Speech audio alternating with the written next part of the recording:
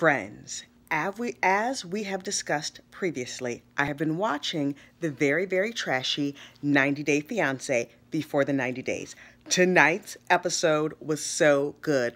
Remember the troll that I told you about with no neck? The gross little guy who lied about everything. He lied about his height and he lied about all these things. And then he asked his girlfriend to take an STD test even though he wasn't going to take one.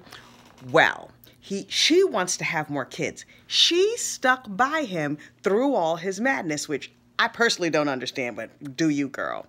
So she wants to have more kids. And so tonight he finally was like, yeah, by the way, I plan to get a vasectomy. I don't want any more kids, but I love you and I want you.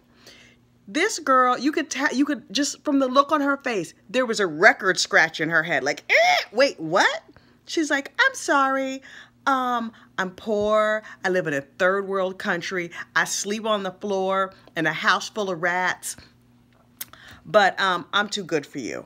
I was cheering. Go, Rose, go. She has nothing. She could come to America, dump him, and do whatever. But she was like, no. So, points for Rose for getting her entire life together and dropping that loser. And now that this show has aired, I'm sure every second dude who wants to have kids in America is like, hey girl, come on over, Rose. I'll give you a bed to sleep in and I have a neck.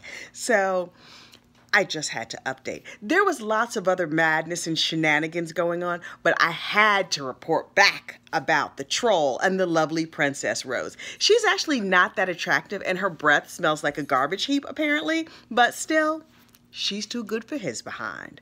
All right, have a great safe day. Bye.